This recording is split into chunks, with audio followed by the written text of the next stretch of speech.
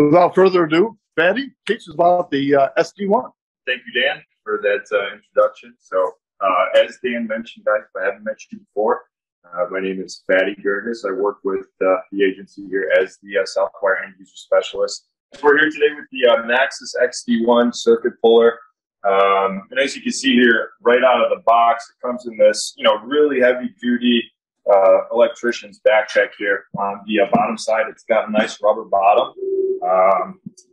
On the front side, it's got padding here for, if you're weighted down with this backpack for comfort.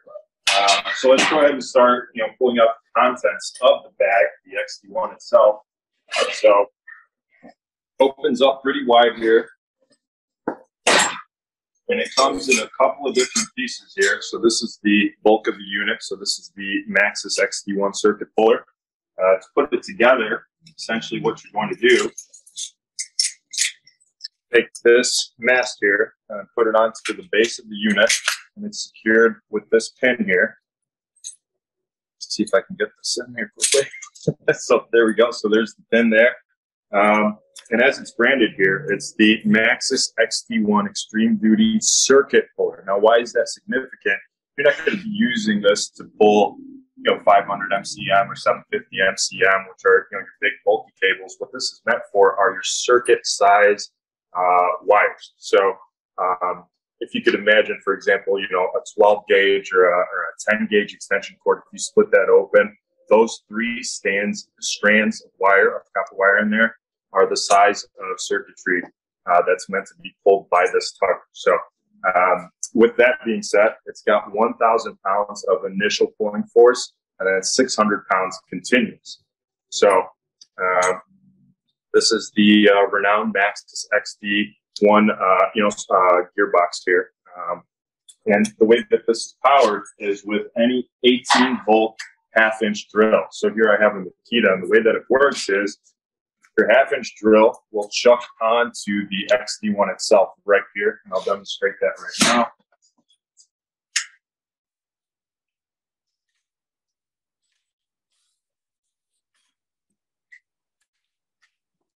So now we're chucked on securely, and as you can see here, it's got this mounting bracket, which is adjustable with these two socket head cap screws, depending on your drill.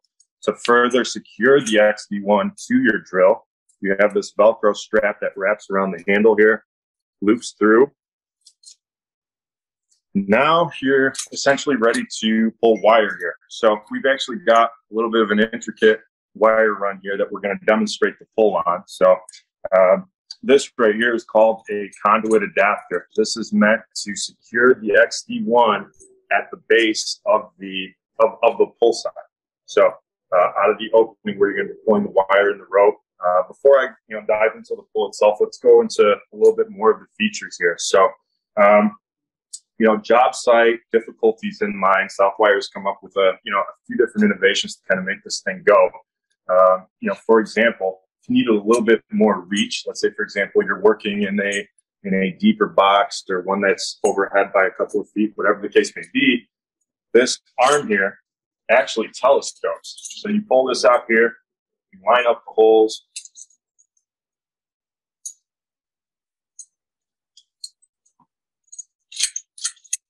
Now you got a little bit added reach. Now let's say, for example, you want to take full advantage of the versatility of the XD1. What you can also do is you can remove the stem or the mast here, take a 1-inch piece of pipe, a 10-foot section, or cut it down to length, and then you can put this on the other end of that pipe. And now you can pull from the floor. If it's got, a run coming in from the ceiling or, whatever the case may be,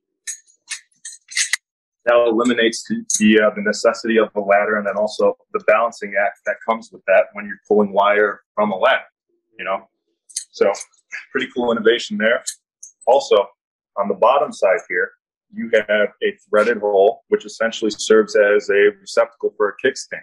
Again, you can cut down a piece of pipe to length, whatever the case may be, depending on your pull, and you can, use that as a kickstand. So that's the, some of the innovations here on the XD1.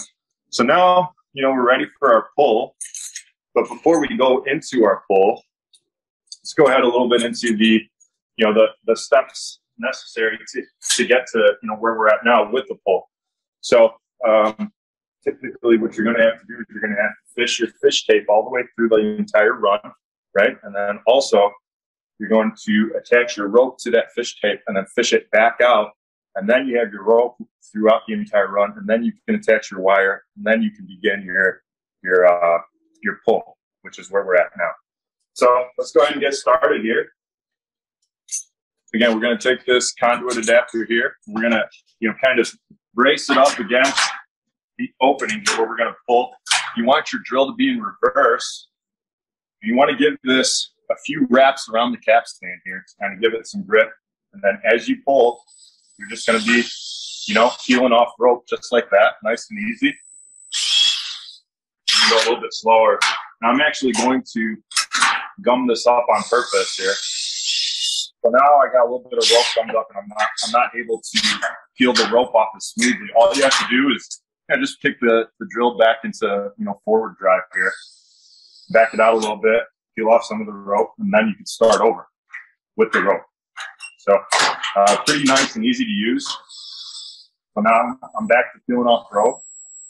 I'm gummed up again, so I'm going to forward it again, peel it off a little bit. Right.